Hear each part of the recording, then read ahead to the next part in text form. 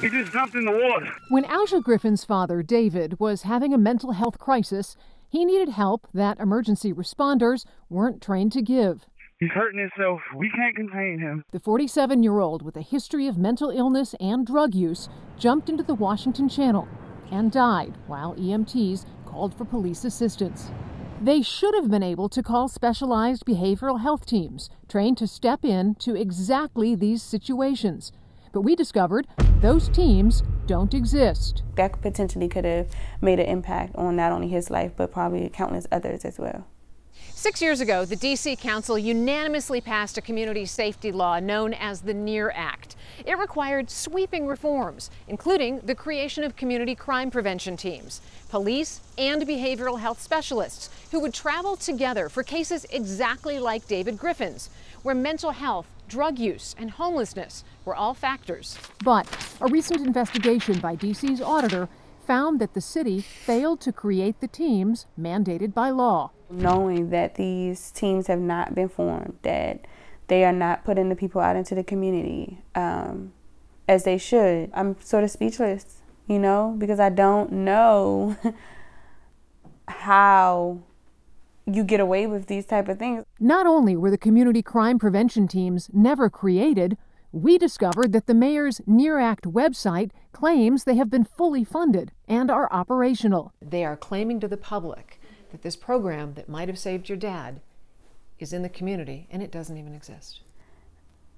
It's a lie. How can you blatantly lie and get away with it? And you know, there's no consequences for that. I do not understand. I don't. Neither does Georgetown law professor and former deputy chief at the U.S. Department of Justice, Christy Lopez. You don't really get to unilaterally decide that you've complied with the law when you very clearly haven't. The mayor has publicly claimed she created her own version of the teams that satisfy the law.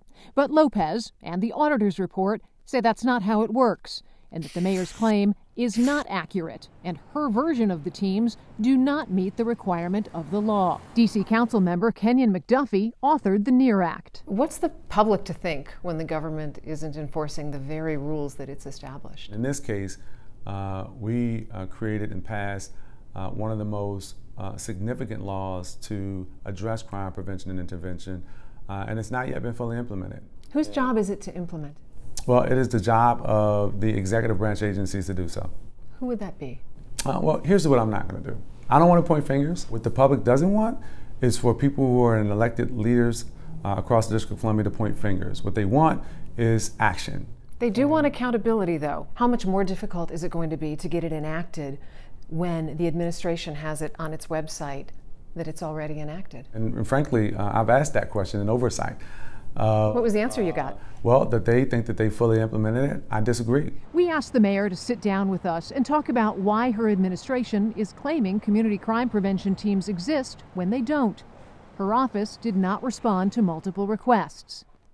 Not getting answers is something Aisha Griffin says she's used to, waiting since March for someone from the administration to answer questions about mistakes made by 911 leading up to her father's death. She says it's hard not to think about what might have been had laws been followed and mistakes not repeated. If the work had been done so long ago, all of the lives that have been lost from that point on could have potentially been saved.